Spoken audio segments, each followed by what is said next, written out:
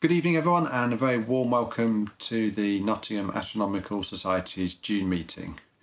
Tonight's lecture is given by Professor Ian Morison from the University of Manchester, and his talk this evening will be on wonders of the southern sky. Before we begin, just a quick update on our online meeting schedule. We've now 2 further meetings planned online. So our next meeting is in a fortnight's time on Thursday the 18th of June, and that meeting will be on capturing and processing deep sky images by 2 of our members, Gareth and Lee. Our lecture for July is scheduled for Thursday the 2nd of July at 8 PM, again online, and this will be presented by Dr. Richard McKim from the British Astronomical Association. Richard is the Mars Section Director at the BAA, and his talk will be on Mars in 2020, as we have a very favourable apparition of the planet coming up later this year. So on with this evening's meeting. Tonight we're delighted to welcome back a regular visitor to our society, Professor Ian Morison. Ian's from the University of Manchester and is also the 35th Gresham Professor of Astronomy. In his academic career, he designed the 217-kilometre Merlin array, which is the equivalent radio resolution as the Hubble Space Telescope has in the optical.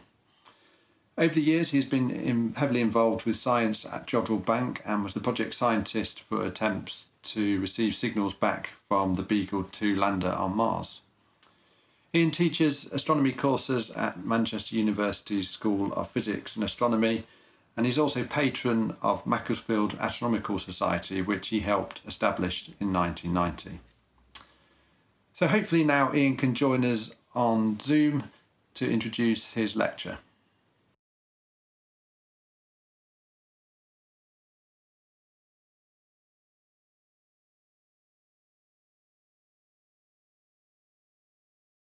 Wonders of the Southern Sky. It's obviously a bit hype. I don't really like hype press releases and things. What this really should be titled is the following: Objects in the Southern Sky that you might find a bit interesting. So it's a potpourri of things that I find interesting in the southern sky, and actually one thing on the ground in the southern hemisphere.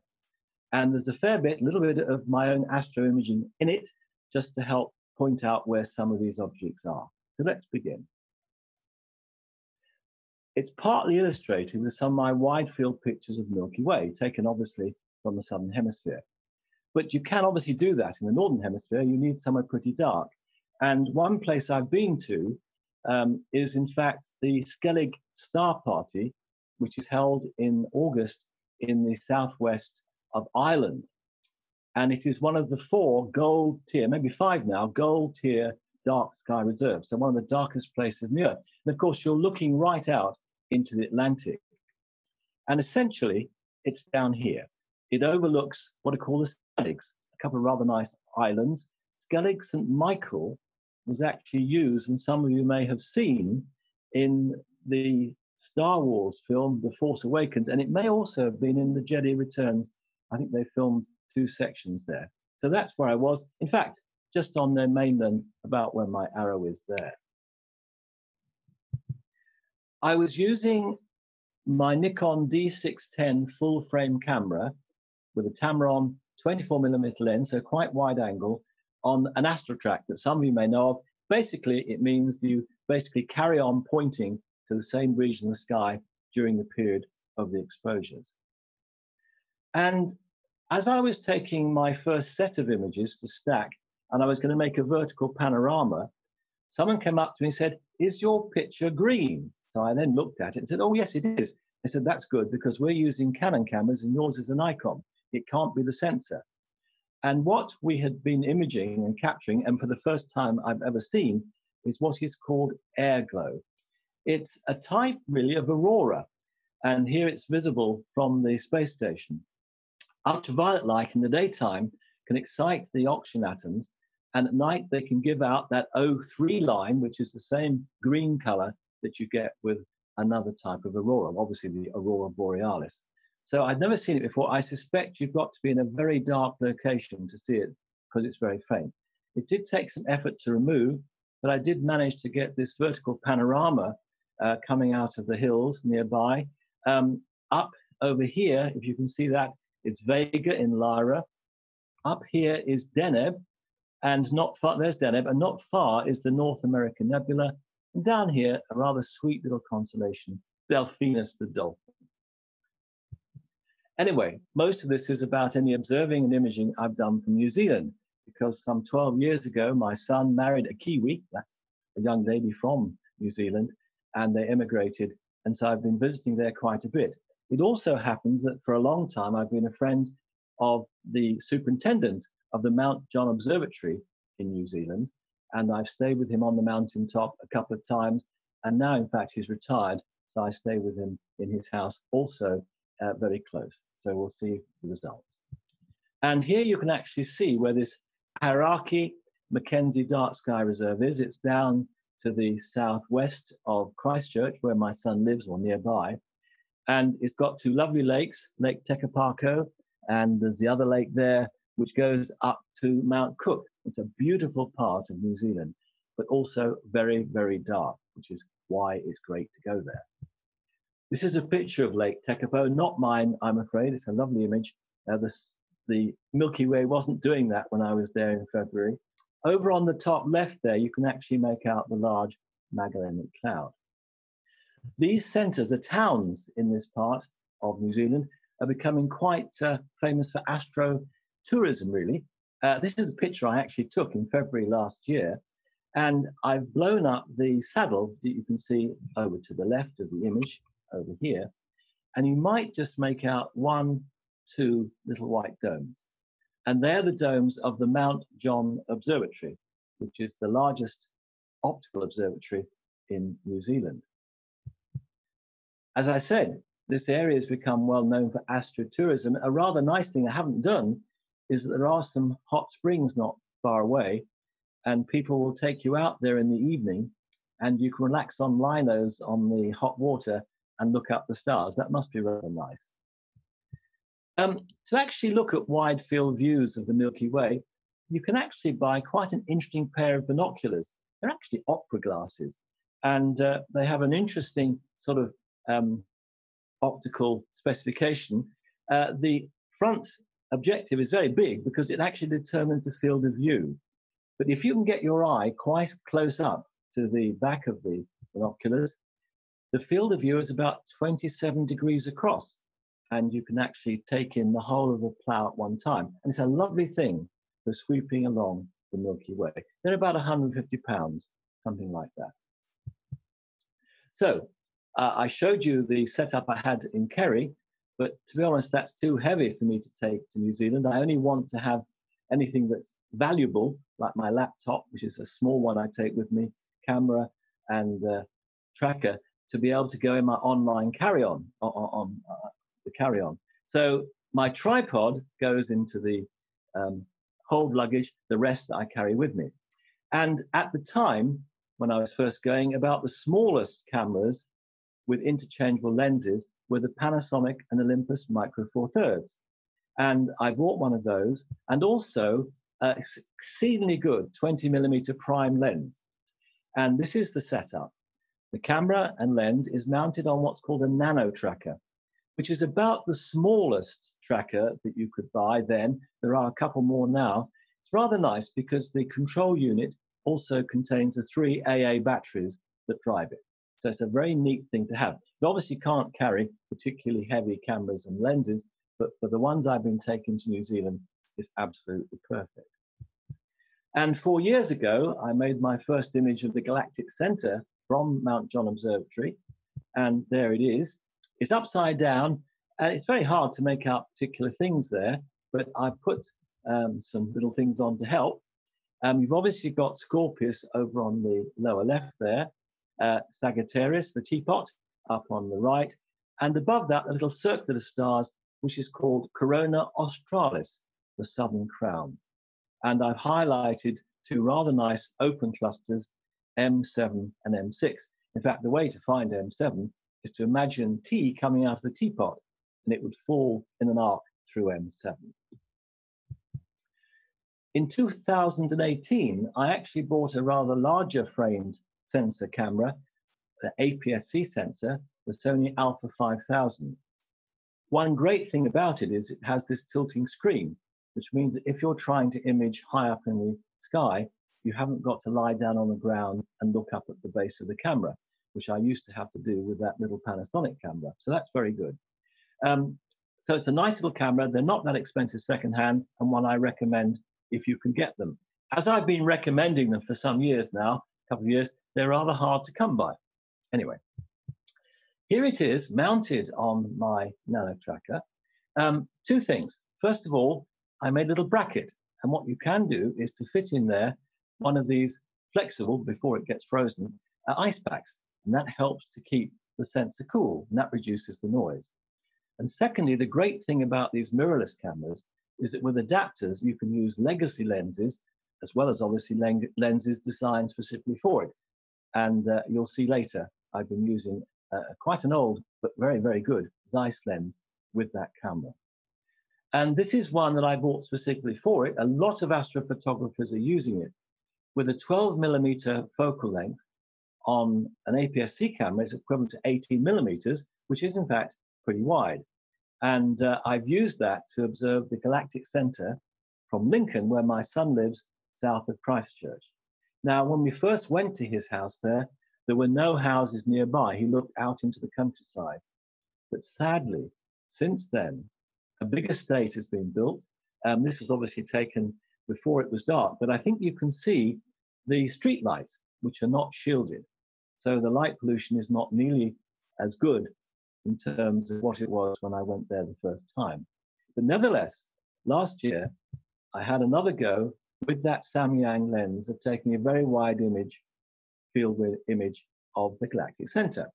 And that red object up near the top, or reddish object, that's Antares. Red giants only look orange, but there are two interlopers. The brightest object in here is not a star, that's Jupiter. Now, it's very low down for us at the moment, but of course, in the southern hemisphere, it's very high up. And further down here, is Saturn, on more or less either side of the center of the Milky Way.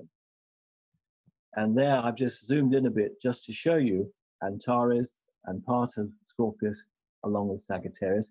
And you can see, I think, the two clusters quite nicely, M6 and M7 down here. So let's have a look at some of these southern constellations. Now, I know Sagittarius can be seen from up here, but for me, and I suspect from you in Nottingham, it really is pretty low down. I've only really seen it well when I've been at a star party on the very south coast in the Isle of Wight and also in Dorset. But for here, I haven't got a very good southern horizon. So let's have a look at Sagittarius. Well, two lovely things there are the Trifid and Lagoon Nebula. And we'll zoom in a bit to those. There they are. Now, there are two colors visible, basically. The red, that's H-alpha emission. Essentially, the very hot, bright stars at the heart of these two nebulae give out ultraviolet light, which excites the hydrogen, which then glows this lovely deep red color. You also see to the left of the Trifid Nebula some blue color, and that's called a reflection nebula, as we see actually surrounding the Pleiades cluster in the northern hemisphere. And that's where dust is scattering and reflecting light from the blue stars. Looking in rather closer to the Trifid Nebula, you can see why it's called Trifid, because of those three dark lanes. And notice up on the top right, what looks a bit like a unicorn up here. And there's the Hubble Space Telescope image. I think it's probably the other way up, but that doesn't matter. That was taken with its earliest wide field camera, which had parts missing. It had that central part at high resolution, and the other three sections were at low resolution. So it could do a few things, but gave rather interesting images, a bit like a stealth fighter. And then M8, the Lagoon Nebula, is also a lovely region in Sagittarius. You can see the stars in the clusters. It's those bright blue stars, not that they show there, that are exciting the gas surrounding. Another rather nice nebula down there is called the Swan, or Omega Nebula. I've only really seen that once, and that was when I was in Hawaii, which was a lovely thing to see with a colleague's telescope in his front lawn down there. You can see perhaps why it looks a bit like a swan. Now, Scorpius next door, and there's a little map showing Scorpius, and you can see on it we've got the two clusters M6 and M7 down here. So we'll look at those first. There's M6, looks rather nice. Lot of new blue nebulosity. I suppose that's real, not an artifact of the photography, not mine. And here's M7, and you can see that's a very, very dense part of the Milky Way. So I hate to think how many stars are actually inside that particular image, but it'll be an awful lot. And also, we have a rather nice little region. It's where the arc of the tail turns round, where we have the northern jewel box, which is this little region down here. But in fact, if you observe this region just with your eyes, it looks, obviously you don't get the resolution, it looks a bit like a comet. So it's called the false comet. And there is a picture of the jewel box, rather lovely one. And it's a nice area to look at. And you can obviously see that from our northern hemisphere climes. Another object in Scorpius, which is rather nice, there are two good globular clusters, one of which is M80, with the arrow. It's very close to Ophiuchus. And I often think, you know, the sun spends more time in Ophiuchus than it does in Scorpius. But would you want to be called an Ophiucan? I rather doubt it. Anyway, I said it's very close to Ophiuchus, and there's a lovely cloud complex called the Rho Ophiuchi cloud complex nearby, and an M80 is in fact up on the top right, just there. So if we look into that, we get a lovely view of it. There are something like about 300,000 or 400,000 stars making up a globular cluster like this one. And they date back, we think, from the origin of our galaxy, the Milky Way galaxy. So they're really pretty old, and there doesn't tend to be any star formation happening in them at the present time. I've said that for a reason we'll come to. Well, a very interesting thing, of course, in our own galaxy, the heart is a supermassive black hole called Sagittarius A star. Chandra can see it in the X-rays. We can't see it visually, but you can also see it in the infrared. And this is from the Very Large Telescope, which is actually 4 8-meter telescopes in Chile. And this is a view of one of them. And what has been able to be done recently, and I'm sure many of you know this, is to do something called adaptive optics. If there was a bright star in the same field as the object you're trying to image, you know that should be a point source. So computers can analyze the image that comes and then control little actuators on the back of a tertiary mirror, so it changes its shape to compensate for the fluctuations in the atmosphere. It's absolutely miraculous. And Keck has done some infrared images of the center of our Milky Way using this technique. And here is an infrared picture. It's actually easier to do in the infrared. The wavelength is longer, which helps. Actually, the atmosphere is also a lot calmer. And some of my best imaging of the moon I've done is in the infrared, and I've managed to get a resolution of about 0.6, 0.7 of an arc second using every trick in the book, largely developed by the Hubble Space Telescope Institute. But here you can see that field is less than 1 arc second across, but those stars are only about 64 milliarc seconds. So you can really see detail. And what has been done over the last quite a long time now is that they've actually plotted the positions of those stars over the time you see on the left. And we'll just let that run once more. Notice SO2, and actually S15, I think it is. SO2 does a complete orbit. There we are. And SO16 comes in from a very long way. And as it does so, it speeds up. So SO2 orbits with a period of just 15.78 years.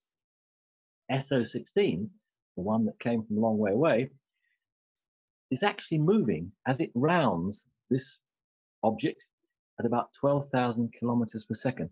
I suspect that's the fastest moving object we know of in our Milky Way. If you take the motion of those stars, you get a best fit of what we assume, of course, is a massive black hole of 4.1 million solar masses. So not as big as some, but not bad. While I was in Lincoln, near Christchurch, I actually took a panorama. You've seen part of that before, but this includes another section of the Milky Way, which I find very interesting indeed. It includes the constellations Centaurus, Crux or Crucus, Vela, and we'll see another one as well. So let's home into that area. We'll start with Centaurus. Well, here's a picture I took some little while ago. On the left, you can see Alpha Centauri. Then there's Beta Centauri. If you turn 45 degrees to the left and follow up this way, you come to a rather bright fuzzy object. And as we'll see in a minute, that's called Omega Centauri. And we'll come to that shortly. They then act as what are called the pointers, and they point to Crucus or Crux, the Southern Cross. That star isn't really very bright, but it does make a cross. In fact, a lot of people think they've seen the Southern Cross when they see this set of stars down here in Vela and Carina, and that's actually called the false cross. This is the real one. And down here is what is called the coal sack, one of the darkest dust regions or dust clouds in the Milky Way. Well, Alpha and Beta Centauri, let's look at those. The Alpha Centauri system is actually a double star. You can see them relative to our sun, and I'm sure you're aware that there's also an outlying member, we believe, called Proxima Centauri, which is the nearest star, 4.2 light years away from our own solar system. As I said, looking up to the left, we can come to Omega Centauri. Now, that's always been said for a very long time to be the largest and brightest and best globular cluster in our Milky Way galaxy. I'm not now convinced that that is true. A lot of people now suspect it is the core of a galaxy that was actually stripped of its outer stars. And there are a couple of things that make us think that, or strongly think that, not just me, that A, there are quite a lot of younger stars in it that you wouldn't expect to find in a globular cluster. And also, there's evidence of a 40,000 solar mass black hole at its heart. They've tracked the movements of stars in that little box region down there, and they are moving very quickly. And the best explanation is that there is, in fact, a massive black hole that they're orbiting around. Another object in Centaurus, very interesting one, is called Centaurus A. It is the merger of an elliptical galaxy and a spiral galaxy, and that has caused a major eruption really at the center. It's called an active galaxy. And that's a more close-up image. And here's another one taken from the Very Large Telescope, the 4 8-meter telescopes in Chile, and you can see what's been going on at the heart. The Chandra X-ray Observatory has imaged it and shows this jet coming out, and that's usually evidence, as we find in many cases, of a supermassive black hole at the heart. There's a 30,000 light-year long jet. That's quite impressive. And that's what we think is happening. A black hole at the heart. Material is in fact infalling towards it, but going round in what's called the accretion disk. As it goes round faster and faster and faster, as it gets nearer the black hole, you get friction. And that can bring the temperature up to basically a couple of million degrees or perhaps more.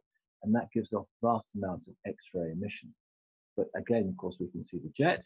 And here's a lovely composite image of both X-ray at the top, radio, middle right, and optical all put together. So it's a wonderful object, and it's just so sad it's something we can't observe from our Jodrell Bank Observatory. It's a real pity.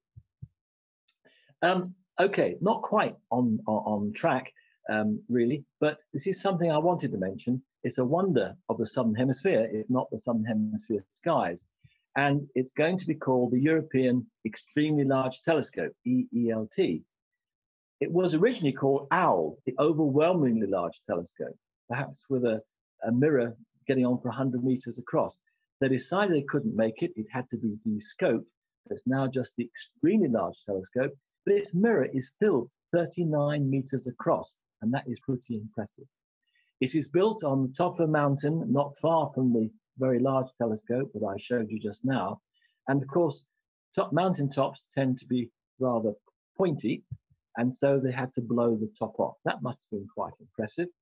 So that is how it looked a while ago. There's the flat top, and the Chileans, in fact, build the structures, the rows, to bring everything to the top. And for that, they actually get time on the telescope. So it's quite a good deal, I think, for the Chileans. That is how it looks pretty much about now. They're putting in the dome foundations. Now, this won't be operational perhaps until 2026, something like that. But my goodness, that's going to make some wonderful observations, and I can't wait. And hopefully we'll be around to see what it can find out. Okay, I went back to Lake Tekapo last year, and I used that Sony camera, as you saw, but this time with a legacy Zeiss 40mm lens, quite old, but one of the best lenses of its era. And this, in fact, is a composite of 3 frames taken with that Zeiss lens. It doesn't look much different from the one I took earlier with the 20mm. But on the other hand, this is quite compressed, and the resolution is, in fact, quite a bit better. The Southern Cross and the Coal Sack, some of you can see just to the lower left of this star in the cross here is called the Southern Jewel Box. I hope I've got that right. And there's something we can do. You can measure the distances of stars, if they're not too far away, by using parallax. You measure the position of a star, relative to the background stars, basically 6 months apart. And then you can measure the angle, and knowing that you've actually moved 2 AU during that period, you can actually compute the distance. And here's quite a nice little 3-dimensional plot of the stars Alpha and Beta Centaurus and Crux. We'll start with Alpha and Beta Centaurus. You can see that Alpha Centaurus is just over 4 light years away, but Beta Centaurus is now thought to be about 400 light years away. Now, it's not as bright as Alpha Centaurus, but it must be very, very much brighter to be visible so brightly at that distance. And in fact, we think it's about 42,000 times more luminous than our sun. If we now look at Crux, we see that 3 of its stars are quite close together in distance. One is quite separate. It's thought that those 3, Alpha, Beta, and Delta Crux, are part of an association of hot blue-white stars that share a common origin. They're all moving roughly in the same direction through the Milky Way. And the jewel box here, John Herschel called it a gorgeous piece of fancy jewelry. This is my picture. Okay, it's not brilliant, but you can just see that the jewel box is slightly resolved. There are 2 brighter stars, top right and top left. And if we zoom in a bit, there they are. And there's also a nice little red giant star in the center. Isn't that a lovely little region of space? I can see why Herschel said what he said about it. And that's just another picture, obviously taken with well, it's either been done post-processing to put the spikes in, or with a Newtonian telescope. I wouldn't like to say which. Okay, the Coal Sack I've mentioned before, it's just a very deep region or dust cloud that obscures quite a bit of the Milky Way that's behind, and is a nice thing to actually to see. And there's another close-up picture adjacent to the Southern Cross. Now, there was a large constellation quite close by called Argo Navis. And if you think about Jason and the Argonauts, Argo is a ship. But it was decided to split it into 2. And the top half they called Vela, which comes from sails, and the bottom half called Carina, from the keel, the Latin for keel, I think. And you've heard the word careening, where you tend to put a boat on its side to sort of clean the bottom. So here they are. Carina has got a very bright star called Canopus, we're going to come to in just a minute. Over on the left of Carina is the Carina Nebula, again, which we'll talk about. Nothing that obvious in Vela, but it has actually some interesting things. One of them in Vela is called the Egg Burst Planetary Nebula. It's a Hubble image. It's a lovely picture, isn't it? Not unlike the Ring Nebula we can see up in our northern climes. The object in the center, as I'm sure you know, is called a white dwarf. If you think about it, this is obviously politically incorrect, and I'm told the name is going to change.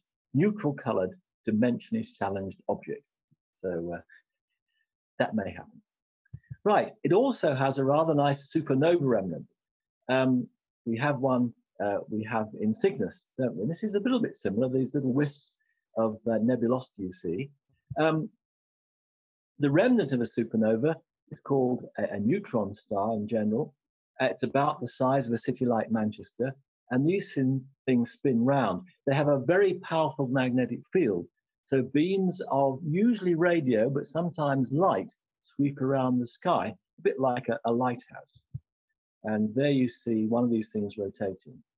Now, of course, every time the beam points at us, if it does, only about a third of them will do that, we get a little pulse of energy. So we call these things pulsars, as I'm sure you know. The top left picture here, I think, is an X-ray sequence of images showing you the pulsations in X-rays. And you can see on the right there the shock waves that are coming out from the pulsar itself. And if this works, and I click on this, we'll hear what the radio pulses sound like. Obviously, no sound comes from these objects. But what happens is if we take the radio signal, which has little pulses, and we apply it to a loudspeaker cone, then the cone goes back and forth very rapidly, and we get little clicks. And this one, at 11 cycles per second, sounds rather lovely.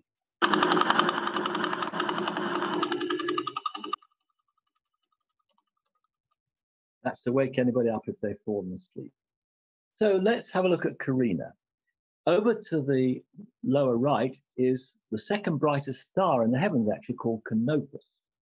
And I'll come to that in just a minute. You'll see over to the left, that rather nice little reddish region, that's called the Carina Nebula, which we'll also talk about. Now, there you can see Sirius and Canopus. As I said, it's the second brightest star in the sky, but in fact, it's a lot further away and very much brighter. Some of you will know about the Hertzsprung-Russell diagram, where you plot stars from right to left in terms of color and from bottom to top in terms of brightness. And our sun, as you said, one, you have stars up to 1 million times brighter. This is a more complex diagram, but it does show the sun, Sirius, and Canopus. And you can see how bright Canopus really is. And that's interesting, as we shall see. Now, our sun has a main sequence lifetime of about 8,000 million years. It's about 4,000 million years old, so I wouldn't let that worry you too much. However, Canopus is 13,600 times more luminous than our sun. So I hope you can see it must be burning up its fuel far more rapidly. But its mass is only 8.5 times that of the sun, so with a quick sum, you can expect it will only last in around 5 to 6 million years. That's quite interesting. Well, this is again my picture, not very good, but you've got the Carina Nebula, the reddish region, below which is the southern Pleiades. I don't think they're quite as impressive as our northern ones, to be honest. You can see them with binoculars, but they're nothing like as exciting. But there's a nice picture of them. As we see there, you can see that it's in quite a dense region of the Milky Way. And then above that, we have the Carina Nebula. And it's slightly trifid with those dark clouds as well. And the brightest region is around here, which we're going to zoom into. And these are the two dark lanes, and this is this white region. And in there is a star called Eta Carinae. Now, it was always about 4th magnitude. But in 1837, it brightened to magnitude 0, and then was in fact the 7th brightest star in the heavens. But by 1856, it had faded to below unaided eye visibility. However, since 1949, it's actually brightening again and is now about magnitude 4.5, and that's actually the light curve.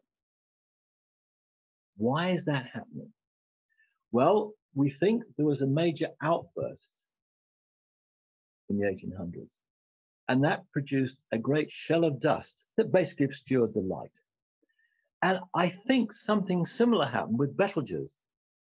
Do you remember around Christmas time, we all got excited because Betelgeuse dropped in brightness by about 1.5 magnitudes. It's going up again now. And I think there's a lot of evidence now it was a similar thing, that a cloud of dust was erupted, or material, which obscured the light for some time. So that's what we think happened here. What is left now, and the reason you can actually see it, is that the gas clouds have actually got larger and they form what's called a homunculus nebula. And this is a lovely Hubble image of it. And right at the heart there, you can actually just see the star Eta Carina. Now, it is probably the next star in our heavens that's going to become a supernova. Now, a typical one at the distance of Eta Carina would basically get to around magnitude -4, which is similar to Venus. And I hope you've all had a lovely view of Venus in the last month or so. However, it's thought this could be perhaps what we might call a hypernova, 4 magnitude brighter. And that could potentially be the brightest supernova in recorded history. And the sad thing, of course, is if it does happen in our lifetimes, we won't see it here. Anyway, we shouldn't worry about it too much. It's 7,500 light years away, so it shouldn't directly affect us, as things like the gamma rays will be protected and absorbed in the atmosphere, and cosmic rays in the magnetosphere. So hopefully we'll be okay. Okay, the Magellanic Clouds, they're 2 lovely things you see in the southern hemisphere. They do look like little clouds, actually. You've got to know roughly where to look because they're not very bright. But in fact, the large Magellanic Cloud is actually quite large. That sadly is not my picture. I have got a couple of mine coming up later. They are members of our local group of galaxies. In fact, the LMC is the 4th largest in our local group. Now, there's some arguments. It's been widely thought that they're orbiting our galaxy. Some people think they might be passing by, but I don't think we'll know that for quite some time. The small Magellanic Cloud has a rather lovely globular cluster, 47 Tucani, just to its left. And if we discount Omega Centauri, that might be the biggest and brightest in the southern hemisphere. The small Magellanic Cloud had a major role to play in the discovery of the size of the universe and its age. There was a lovely lady called Henrietta Leavitt who joined Harvard Observatory. She was a computer. They were the ladies who carried out the astronomical computations, and they were called computers, which is where the name of the thing I'm using and you're using comes from. She discovered lots of variable stars, but then she observed stars called Cepheid variables. In fact, the first one was discovered by John Goodricke. It's just over to the left of Deneb in Cygnus in the constellation of Cepheus. And these are stars that vary in brightness. They're very slow astronomical clocks. And she observed quite a number of them in the small Magellanic Cloud. Now, I think you can see from that diagram that all the stars in the Magellanic Cloud are roughly the same distance from the Sun. So if a star appears to be brighter in the LMC, it will be, and conversely is also true. And what she discovered was that the brightness of these Cepheid variables depended on their period. The variable stars, the Cepheids with the longest periods, had the brightest luminosity compared to our Sun. And I think you can see, and this is quite critical, that one with a period of 30 days is about 10,000 times brighter than our Sun. Well, you've all heard of Edwin Hubble, and he used the 100-inch Hooker telescope at Mount Wilson to observe the Andromeda Galaxy, hoping to find the Cepheid variable, so he could then calculate its distance. And on the 6th of October 1923, he found one. This is perhaps one of the most significant photographs of the last century in astronomical terms. He found it had a period of 31 days. From that, he could calculate or estimate the brightness, and that showed that M31 lay far beyond our Milky Way galaxy. He went on to use these to measure distances of 25 galaxies whose recession velocities had been measured by Vesto Slipher at the Lowell Observatory. That enabled him to make what's called the Hubble plot, distance along the bottom and recession velocity up on the right and left. This showed a linear relationship between distance and recession velocity, and that implies our universe is expanding. From the rate of that expansion, you can calculate how old the universe is. As I said, to the left of the small Magellanic Cloud is a very nice cluster called 47 Tucana. Very pretty.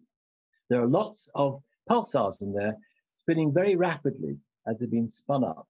They're called millisecond pulsars. And there's a nice view of it. A very dense core right at the center, I think you can see there.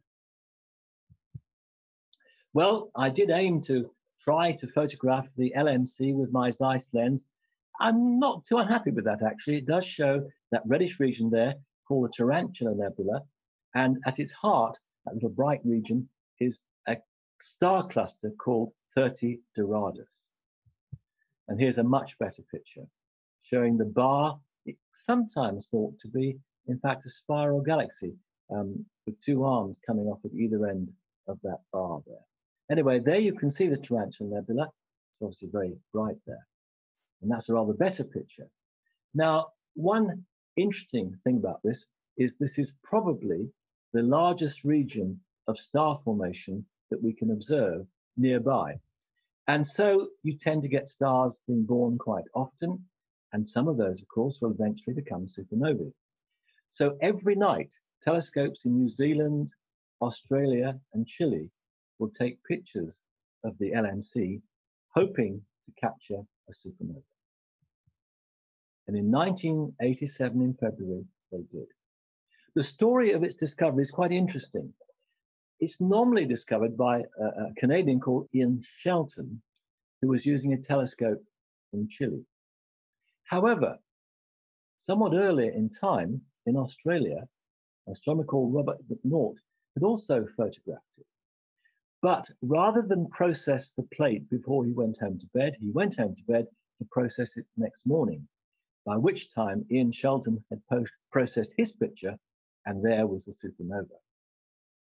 One nice thing, though, that although he didn't actually nominally discover it, he did discover a very nice comet. We called it Comet McNaught. It didn't really show up very well in the northern hemisphere, but it was beautifully seen in the southern hemisphere. Another very interesting thing about that supernova.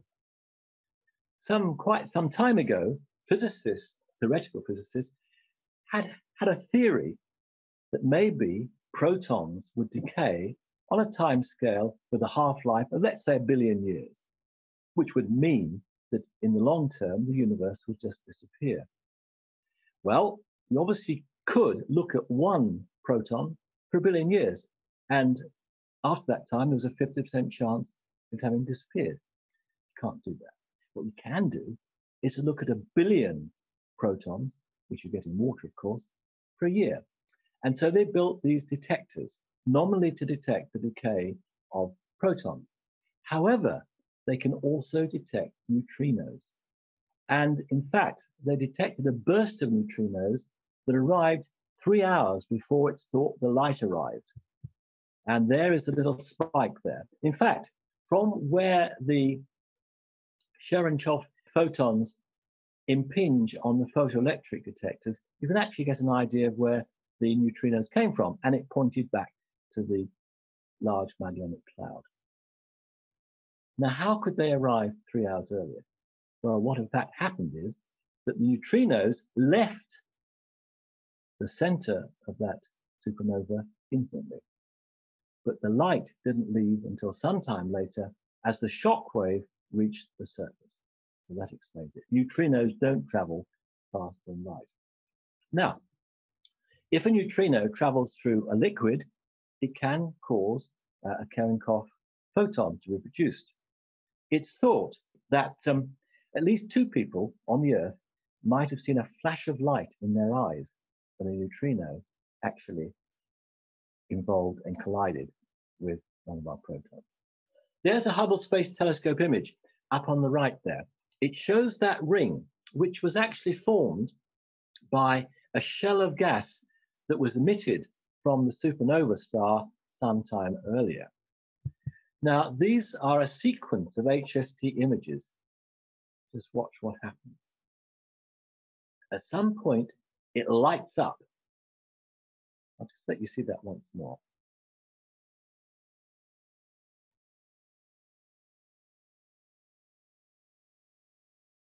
There we are. Now, why was this interesting? That's a lovely picture of it there. Well, that picture was taken about 232 days after the explosion of the supernova. So it took ultraviolet light that time to reach that ring of material. So you know the radius in light days. That Hubble Space Telescope image shows us that the radius of the ring is 0.86 arc seconds. A little bit of trigonometry, you actually get quite an accurate value of the distance of the large magnetic cloud, and in particular, of course, the Tarantula Nebula. So that hints right nice. So the very end. Finally, I stayed in Lake Tekapo, as I said, and I used two lenses, one in the evening and one later at night from the same location on the shore of Lake Tekapo. If some of you have been there, you'll know there's a rather lovely little chapel really, called the Church of the Good Shepherd. It looks out through a lovely window over the lake, but you're not allowed to take photographs inside. But I went down there very late in the evening before it was quite dark, and I took a picture of that little church. And then as it got dark nearby, I took a much longer image of the sky with that Samyang wide angle lens. There is that wide angle image, and I maybe didn't get it quite right when I tried to take it, because I obviously didn't get the Milky Way in the center, but pleasingly, I got the large magnetic cloud over to the side there. So what I did then is I took that picture and I took my picture of the Church of the Good Shepherd and melded them together to form the final image of this little tour. One or two things just to say, I hope you like that. It's actually done quite well in our local astronomical society. I do produce a monthly sky guide for the Jodrell Bank website. It's called Night Sky. Well, Night Sky Jodrell will get it very easily. There's usually an audio version in what's called the Jodcast, but it doesn't appear to have actually happened this month, even though I recorded my bit about the night sky at home instead of doing it at the university. So maybe they'll start happening again. I hope they will. So that's one thing. I also have been spending quite a bit of time in the last couple of years writing, really it's a blog. I don't really like the word blog, so I call it an astronomy digest. So if you search for that, it comes up top, or it's www.ianmorison.com. I'm sorry, not .net, .com. And notice there's only one R there, which is most unusual.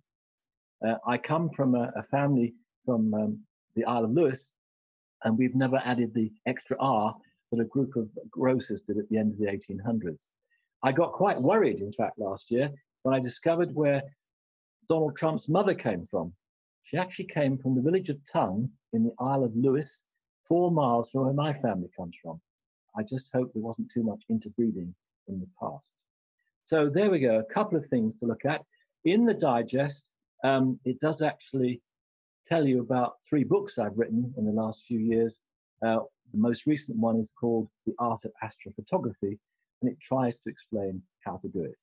And I'm currently trying to write an ebook on doing astrophotography with a DSLR or mirrorless camera. Anyway, I hope you found something interesting. Thank you very much for listening. Very much for your talk. Brilliant talk. I think that's the 6th or 7th that you've given now to Nottingham Astronomical Society, and we always really appreciate your involvement in the society and coming to give us a talk, I think, every year for about the last 5 or 6 years. So please do submit your questions now to Ian using the YouTube live chat facility, and those will appear on the screen. So, I'm unmuted, but you're not allowing me to put my video on. Okay, just there we go. That should allow you to turn your video on now, so we can see you. Yes, we're there. Very good. Thank you. We can see you in the corner of the screen now. That's enough. Yeah, so I'll start with a quick question for myself, if possible. Of course. I've never actually been to the southern sky, so I found the talk really interesting to learn lots about the southern hemisphere sky that I've never even seen. So it's definitely one I'd like to go and have a look at some time. But obviously you're involved quite heavily with the Jodrell Bank and the Lovell Telescope. If you could move the Lovell Telescope into the southern hemisphere, what would you actually look at? What would be the first thing you'd point at if you could move its location? Oh, that's a good question. Well, the Tarantula Nebula has got a fantastic number of these highly rapidly rotating neutron stars, and we do have to use our colleagues at the Big Dish, the Parkes telescope in New South Wales to observe it. We've actually built a lot of hardware which goes on their telescope to observe these neutron stars or pulsars. So we do a lot of collaborative work, but we'd love to do it. We'd love to be able to be down there. You see the Milky Way so much better, and that's where most of these pulsars are. The Lovell telescope, not very good for finding pulsars, but it's a superb instrument for measuring the changes in their frequency and so on. That's one thing. We'd obviously would have loved to have been around when the supernova happened and could have observed that. And maybe there'll be another one before too long. And the other thing, of course, is that when this lovely EELT comes on stream, there may be some things that we should try and look at in collaboration with that. So a lot of lovely things, but nevertheless, there are some nice things for us to see in the Northern Hemisphere. So we're quite happy to be here. Okay, quick question. I don't know if you can see the questions on the screen there. There's one from Julian. Says, I believe the most massive star known is the, I don't know if you pronounce that as Tarantula Nebula. Is that so? Tarantula, yes. Tarantula, oh, is it? Sorry. It's all right.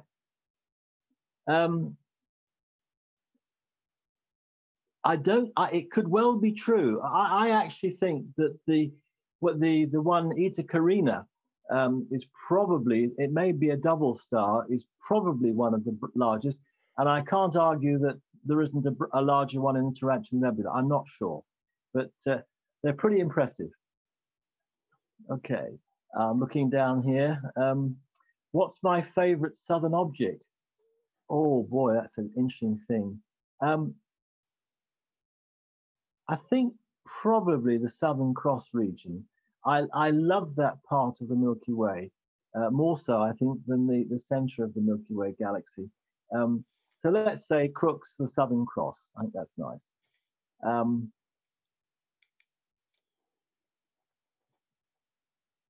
The supernova that caused the two outer rings, are they shell of gas being illuminated by two jets? No, I don't think so. They're not being illuminated by two jets. They've been illuminated by ultraviolet light coming from the star that basically, well, in the big one, the bright one, was when the actual supernova happened, and that caused a great pulse of ultraviolet light, which, when it got there, lit them up. So I don't think it's anything to do with a pulsar. Somebody liked the one of the Church of the Night Sky. Well, thank you very much for that. That's good of you. Oh, by the way, I hope nobody fell asleep. I didn't, and I was the one that was most likely to, so that was something. A quick question about the large and the small Magellanic Cloud. You said that they're unrelated to the Milky Way. We probably think they're passing by. Are the actual large and the small Magellanic Clouds related to each other? Oh, wow. I mean, they're not that far apart from each other. So they were probably formed about the same time in the same basic gas cloud, large gas cloud, I would have thought. I mean, they could well be still going around our Milky Way, but the trajectory is perhaps not quite right for that. It takes a long time to find out these things, but that's something I just happen to have come across. It may or may not be true. But I must admit that they are lovely things to see. The first time I tried to image the LMC, I had to go. We were actually staying in a bit of a forest, and my wife and I had a lovely room up in the treetops with no roof. I mean, it was a clear roof, so we could just lie under the stars and look up. But the only where I could actually see the LMC was from the drive of a house that was empty, not far away. So I went in the drive and nearly got run over by the car as it came home on the way back. But they're very pretty things to look at, actually. So you do need to know where to look. And the great thing, of course, is that with things like Solarium or I've got Sky Safari, it's very easy to see what's where, which is lovely. And of course, I still take down a little planisphere with me. The old things as a planisphere for the Southern Hemisphere. And that's certainly very useful for the lunar sky. There's a real problem when it's very, very dark.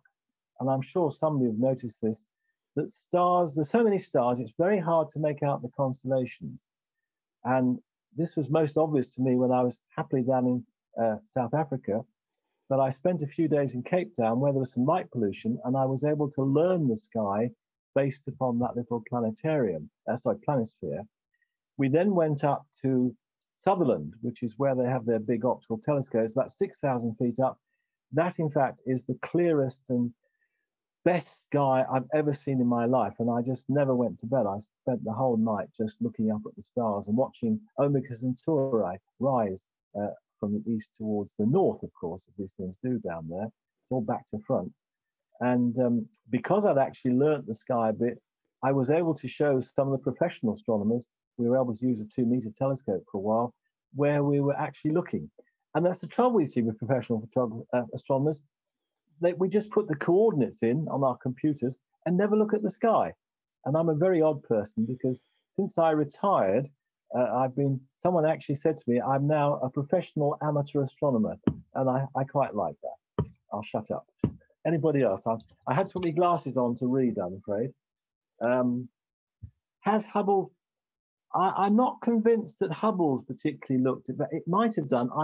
I wish I don't know is the answer. I do apologize, but certainly for something like, get this right, 3 or 4 weeks, I was trying to photograph Betelgeuse and Bellatrix to compare the two, and just watch what was happening.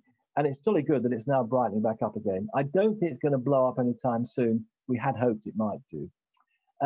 Somebody says, are you a mirrorless convert? Now, oh, yes, I am. Yes, that's the type of camera. And the main reason is that because the distance from the flange to the sensor is so much less than with DSLR, with adapters, of which I've got about 5 or 6, you can fit lenses from the past from almost any camera system you like. So on my mirrorless cameras, I can fit my Nikon lenses because I have a Nikon system from a long time ago. I've got 3 Zeiss lenses. I've got some Tamron. I mentioned one of the Tamrons and 1 or 2 others. So I can go from 24 millimeters to 1,000. And the nice thing is that if you want to image something, wide field imaging, you can choose the appropriate lens from that little range of lenses I've got to cover the field of view you want. And I'm afraid since buying that little APS-C one, I've actually bought 2 of the Sony full frame cameras. There's a A7S. It's only 12 megapixels, which is very low, but that makes it very sensitive. And you can actually take videos and show meteor trails across the sky. So it's a bit specialized, but great fun. So yes, I do like mirrorless cameras, and I'm not really using my Nikon DSLRs, although I've got a very good one, the 610, very much now. I'm just, yes, yes, I mean, James Houghton, I think it is, he says, having spent a lot of my time of his sea career in the Southern Hemisphere, there's nothing better to view on a clear dark night than the Milky Way. And that's absolutely true. And I would just say that those funny binoculars, that are rock glasses, also are pretty fantastic as well. You've got a lovely field of view. If your eyes, and you don't have to wear glasses with them, are right up, you don't really notice that you're looking through opera glasses or anything. It just seems as though your eyes have become vastly better than they were. Isn't that lovely? Yes, James Dawson, is one of your favorite films The Dish? I should have mentioned that earlier. The Dish is a wonderful film. I'm sure some of you of my age will remember when Nixon spoke to Armstrong on the surface of the moon. And those signals were relayed by that Parkes dish I mentioned in New South Wales. And its name is The Dish. And that film is actually a comedy. I'm sure you can get it for about a $5 off Amazon. And I would really recommend it. It's a lovely, lovely, lovely film to watch. And please do. Yes, seeing constellations upside down from Southern Hemisphere is surprising. Yes, it is. And of course, everything moves the wrong way. It takes a while to get used to what's happening to the sun and the moon when you're down there as well. I think we're almost there, but anybody else coming up? I think there was just one from Shirley a bit further up asking what evidence was there for the thinking that the Magellanic Clouds may be passing by our galaxy. It's just from their trajectory and how fast they're moving. If they were bound to the Milky Way, their speed couldn't be greater than a certain amount. And it seems that the actual velocity, it's really speed and direction that matters, is slightly higher than you might expect if they were bound to the Milky Way. So that's why people think that they're actually perhaps not part of our Milky Way. I'm getting very close to the screen, I'm sorry. Okay, very good. Oh, I thought he meant mirrorless telescopes. Well, that's if he did. Yes, I love refractors. I've got them from 60 millimeters up to 150, actually. My bestest, if that's a word I can use, is made by CFF Telescopes in Hungary and Romania, I think. And they are basically of similar quality to those made by Astrophysics. And happily, I got mine some years ago at just over £3,000. I think the equivalent scope now is much nearer 6. And I love using that. Now, I hope some of you have seen the beautiful moon we've had in the clear skies in the last few nights. And I've been trying to encourage my buddies to image it using a Canon DSLR with a program called EOS Movie Record. And I've done that with that refractor in the last few nights, not obviously last night, but a couple of nights before. On my blog, the one you saw called Astronomy Digest, I've written up an article about doing that, and that will go up tomorrow or Sunday or Saturday. So that will be there quite soon. And it's quite good. Just having a Canon DSLR, you can actually use it as a webcam and do what they call lucky imaging to get higher resolution images. Okay, no cameras, but he likes the answer to both. Okay, right, good. And we'll post a link to members via the email to your digest, so everyone can take a look at that. Look, it's free, and there's about 75 articles in it now, and some of them might be of some interest. That's all I can say. Brilliant. I think that's most of the questions. So thanks ever so much for your time, Ian, and for preparing the talk. My pleasure. It's nice to see you inside your home and see your nice painting. I can see you behind you.